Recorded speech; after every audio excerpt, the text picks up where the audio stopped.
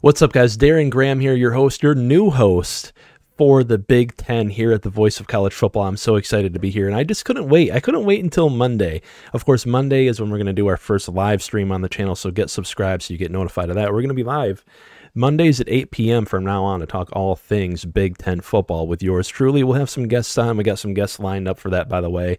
So that's going to be really exciting. Free people from all around the conference, people that cover your favorite teams. And by the way, if you have somebody that you know of, a content creator that you really like from around the Big Ten that you'd like to have on, like to see as a guest with me on Big Ten Live, drop a name in the chat. And by the way, let me know what you think of the topic of this video, which, by the way, is USC. I wanted to get on and talk some USC football today because I see some interesting things being said about this team, some things being thrown out there that I just had to comment on. I just had to say something. And I know it's interesting. The first video that I do on the Big Ten channel is about a former Pac-12 team. But that's where we are here in 2024 with college football. Who would have thought? Who would have thought, by the way? Whoever would have thought that we'd be here? Not me. Not me. But I got 4 reasons for you guys why I think USC will actually not only be just fine, but be one of the better teams in the conference going forward. Yeah, you heard that right. I think 10-2, or dare I say it, even 11-1 is on the table for this team going forward. And number one, the first thing that I have to say is the defense, I think, still showed signs of improvement. Although they just lost to Michigan, of course, on the road in the Big House in dramatic fashion. We all saw it. We all reacted to it.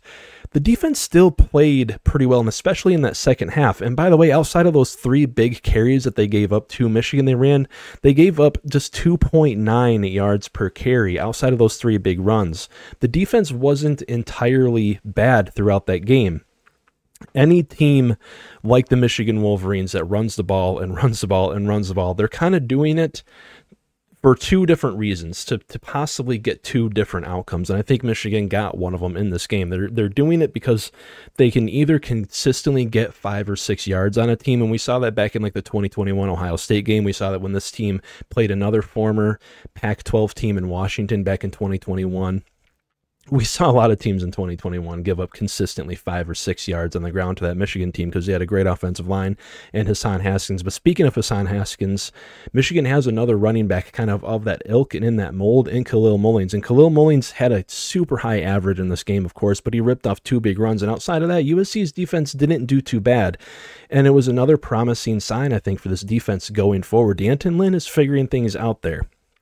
But really, Michigan either wants to do that or they want to get a few explosives on you in the run game that really tilt the balance of the game and change the shape and the course of the game.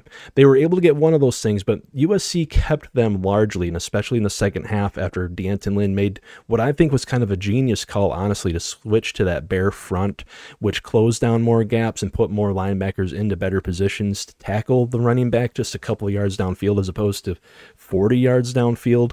I think USC's defense still showed signs of improvement in that game. And by the way, they're still 15th in the country on third down defense, in terms of third down defense, giving up first downs on third down only about 28% of the time. And we all know in the Big Ten, it comes down to being able to slow down the run and stop teams on third down. D'Anton Lynn still obviously figuring things out. This was only his, 3rd or 4th game as the defensive coordinator at USC. And I think there's still signs of improvement. There's still things to take away from this game. Obviously, they absolutely shut down the passing game.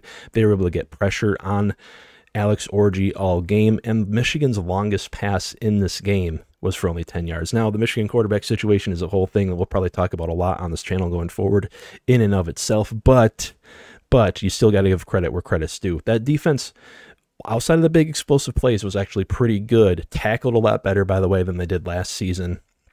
Still very much improved. Again, 2.9 yards per carry is all they gave up outside of the 3 explosives. And don't get me wrong, the 3 explosives were what made the difference in this game, but I think it's still promising going forward. By the way, before entering this game, they were like 33rd in the country in run defense and only gave up like 3.8 yards per carry. I'd expect them to get back to that level after having played what is honestly the most bruising, dominating run game possibly in all the Big Ten in Michigan. That seems to be the one thing they are getting better at outside of their quarterback situation. And then reason number 2 is they still have an elite quarterback, especially in terms of the Big Ten.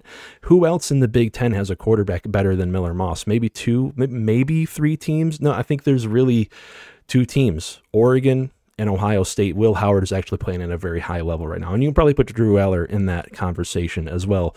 Miller Moss wasn't terrible in this game, but we know that he had to deal with a lot of pressure in this game. He was absolutely, well, shut down in that first half. Josiah Stewart coming on around the edge was absolutely blowing him up all day. But Miller Moss, despite the pressure, despite all that he had to deal with in this game, still 28 completions for 283 yards, about 10 yards per completion, 3 touchdowns and an interception. Miller Moss playing, despite all that pressure, playing as well as he did, is really why USC was able to get back into this game. And on the season so far, he's 76 of 117 for 890 yards, 5 touchdowns and an interception.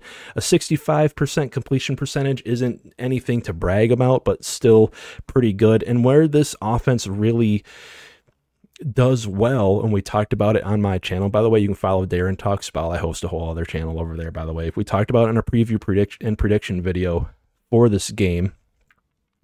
And of course, we got that score prediction 100% right, by the way. Little pats on backs for that. We talked about how this offense likes to score in volume. They like to get a large volume of plays and hit a few explosives themselves, like Michigan did in the run game in that one, and really drive off of that and really have success off of that. Miller Moss, by the way, is still 8th in the country in completions per game, and his yards per attempt average, even despite all of the incompletions in this game, just over 50% completion percentage in this game. He's still at 7.6 in terms of yards per attempt. By the way, this offense is still 8th in SP+, and with Miller Moss not having to face an NFL-level defense, which brings me to my third point in this video. Michigan still has a really, really great defense. They're a particularly bad matchup for USC, by the way. An elite defensive line, which Miller Moss probably won't see for the rest of the season, with 4 guys who are future NFL players putting pressure on him all day. And the coverages that Michigan runs are very complex. We've gone over the amoeba defense a ton on my channel over at Darren Talks Ball. We talked about it in the preview and prediction video. It's the reason why I picked Michigan over USC in this game. This was a defensive matchup nightmare for USC's offense. This defense was built to slow down C.J. Stroud and that Ohio State passing attack that Ohio State had a few years ago. They were able to completely stop Michael Penix in the national championship last year. And though they lost some players like Mikey Sanders still and Chris Jenkins and et cetera, still one of the best defensive lines in the entire country. And don't look now, but Zeke Berry and Jair Hill and a few guys that have stepped up on that defense are playing really well so far this year. So don't get too knocked down if you're a USC fan out there about Miller Moss's performance in this game. This was also, and again, my third point, a really bad, particularly a bad rock, paper, scissors matchup schematically for USC in this one. And then my fourth reason why I think USC will be just fine, and dare I say it, they can even go 10-2 or even 11-1, is the schedule. When you look at the schedule down the stretch, they avoid Oregon, they avoid Ohio State, and the big key is all their toughest games that they have left on the schedule, the tough teams that they do play, they get them all at home. They play Penn State, Nebraska, and Notre Dame, and those are all very winnable games, I think, especially after what Notre Dame did, losing to Northern Illinois. Penn State struggling, by the way, against Bowling Green last week, and Nebraska falling to Illinois. Those are all winnable games now, to me, especially with USC and their firepower that they have on offense, and the fact that those games are all at home. Outside of that, they play Wisconsin, at Minnesota, at Maryland, Rutgers, at Washington, and at UCLA. All very winnable games, all games that they could win. They could beat Wisconsin by 20, and I wouldn't be surprised. They could absolutely handle Minnesota, Maryland, Rutgers. Washington is a team that just lost to a Washington State team that's not very good, and UCLA has looked absolutely dormant outside of like 1/2 against LSU. Very, very winnable games on their schedule. Don't overlook USC for the rest of the season. They could still be in this Big Ten title fight by the end of it. Those are my 4 reasons why I think USC will be just fine this season. Of course, don't forget to hit the like button on this video. Get it up into the algorithm. Get this channel going. Let's get Big Ten at the Voice of College Football rolling once again. And as always, be kind to other people out there, and I'll see you guys soon.